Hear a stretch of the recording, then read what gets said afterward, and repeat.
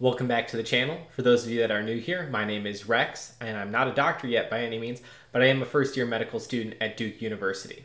So in today's video, and going forward every Sunday, I want to make a video sort of reflecting on my past week a little bit, but also sharing something with you that I learned in that week. And I'm really hoping that every week going forward, I have something that I learned in that week, and if I haven't, I'm really doing something wrong, so please yell at me in the comments. That being said, welcome to Something I Learned Sunday.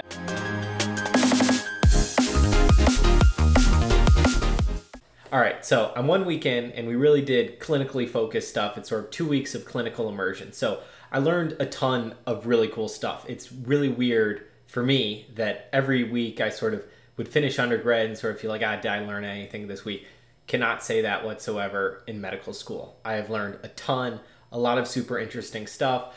Most of it was focused on how to be a clinician and how to interview patients. So I learned some cool acronyms. So the classic acronym is old carts. And so that sort of was interesting to hear as only having been a patient, but understanding that that's sort of the questions doctors ask. So old carts is basically talking about the basic information that a doctor wants to get when they're asking you questions. And this might be useful for you if you're being a patient anytime soon, that you sort of can prepare an answer to these ahead of time. So old carts is just an acronym talking about what's the onset of the symptoms or the pain, where is the location of it, how long does it last, that is the duration. D, any categorization of the pain, what does it feel like, are there any associated pains or symptoms, are there any alleviating factors that make it better, any aggravating factors that make it worse, does it radiate anywhere? What's the timing of it? What time of day does it happen? How often does it happen?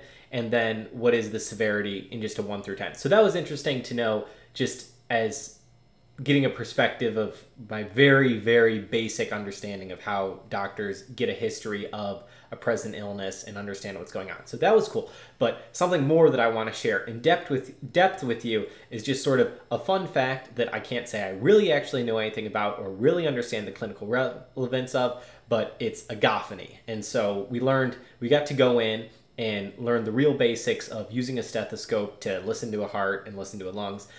So basically what Agophony is that if you use your stethoscope and listen to the lungs, ask a patient to say the letter E, what you actually hear instead of the letter E, which you would hear in a healthy patient, is the letter A. And I think he said it was called an E to A transition. I might have the terms wrong. I'm not a doctor yet. I'm barely a medical student yet, but the physics is cool. So basically what he was talking about, what would cause this is if you have a patient, and so this is their torso, and normally they have 2 lungs. Hopefully they have 2 lungs. That's a trachea. Those are some lungs. And so if they have fluid in this space between the chest wall and the lungs, which can be caused by something that I will learn about someday, but I'm not sure what that would be caused by. I'm sure some sort of infection, pneumonia type thing. I guess this is a test to differentiate between fluid on the outside of the lungs and fluid on the inside of the lungs, and that makes sense that it would have clinical relevance. I don't know that yet, but the bottom line is when this happens, that long E now becomes a long A sound. So I was a biomedical engineering major in undergrad, and I actually got to learn a good amount about how speech works, and it's super interesting. And so we're going to do a very quick crash course on how the human body makes different vowel sounds. So we know that we can sing different notes. And so when we sing different notes, that has a certain pitch. So we sing at some certain frequency and it makes a perfect sound wave, would be a perfect pitch. But humans are not perfect musical instruments. And additionally, we can have an A sound like the same note as an E or an O and an Oo. So when we sing, it's not just a perfect little sine wave.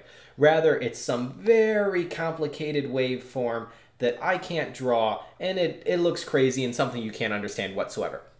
But if you look at it in a frequency spectrum by doing a Fourier transform, and you don't have to really know what that is, but the bottom line is you can break this up and plot it where you have a magnitude on this one axis and then the actual frequency on this axis.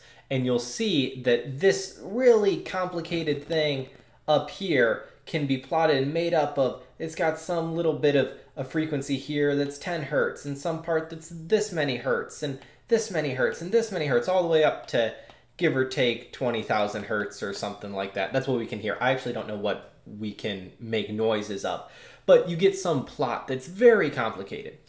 And so vowels are made by, in a perfect note, there is always the underlying tone that is the note you're singing, and that's spread out, and it should decrease by these different overtones steadily. And that's just a result of the different harmonics in your throat, and whether your trachea is more open and your mouth is closed, and all kinds of complicated stuff that I am not an expert in. But I do know there's these thing called formants. And so a formant is basically where it modifies this plot, where now there's spikes at different places. And based on where those spikes are determines what vowel is being said. So an A might look something like this, and an E might look something like this, where it spikes up there. And so these are really bad pictures and not to scale whatsoever. But the bottom line is you can look up plots, and I'll throw one up right here, that shows that, okay, there's like a first formant at 300 hertz and then a second formant at 600 hertz. That tells you no matter what pitch you're singing at, what vowel, do, re, mi, fa, sol, la, ti, do you're singing, there's always going to be these spikes in the frequency spectrum right here at this hertz and right there and that hertz. And that is like the definition scientifically of the vowel E or or oo. And that really works well with how ears work, and that we actually hear by different frequencies. Different parts of our ears hear this hertz, different part of our ear hears that hertz. So I actually was wondering that, okay, this makes a ton of sense to me, that if we have fluid in between the air in our lungs and our chest, that fluid will somehow act as a filter. It's either going to get rid of some high frequency noise, it's going to get part of the higher frequencies are going to not travel through the water as well as it would normally go from just lung air to a little bit of cavity out the chest, and you would hear with the stethoscope. The fluid's either going to make the high-pitched sounds heard more or the low-pitched sounds heard more.